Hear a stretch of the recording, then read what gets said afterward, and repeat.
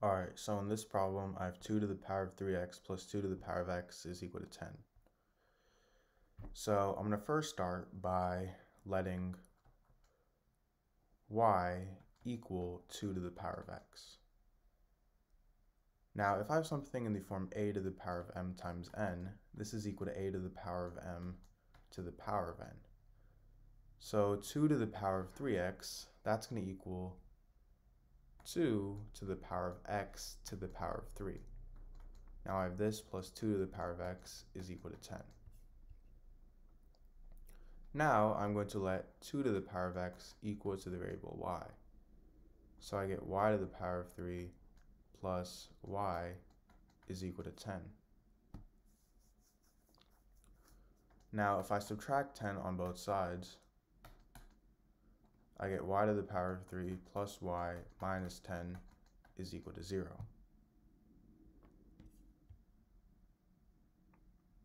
And now y, I can rewrite this as 5y minus 4y.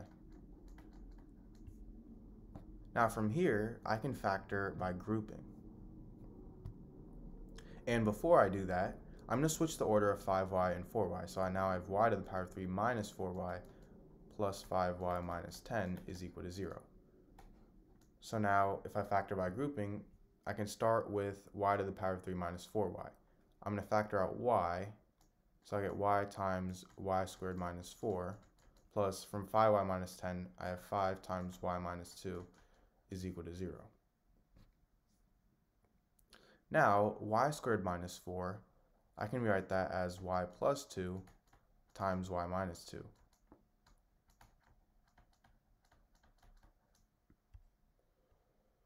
And now from here, notice that the only common factor for all these terms is y minus 2. So I have y minus 2 times y plus 2 plus 5 is equal to 0. And now if I simplify this, I get y minus 2 times y squared plus 2y plus 5 is equal to 0. And now I get two equations. I get y minus 2 is equal to 0 and y squared plus 2y plus 5 is equal to 0. So for y minus 2 equals 0, y is obviously equal to 2. And for y squared plus 2y plus 5 equals 0, we're going to use the quadratic formula, which is negative b plus or minus the square root of b squared minus 4ac all over 2a. So in this case, a is 1, b is 2, and c is 5. So I get y is equal to negative 2 plus or minus the square root of b squared, so 2 squared, which is 4, minus 4 times a, which is 1, times c, which is 5, all over 2a. So 2 times 1. And this is equal to negative 2 plus or minus the square root of 4 minus 20, which is negative 16, over 2. And I can write this as negative 2 plus or minus the square root of 16 times the square root of negative 1 over 2.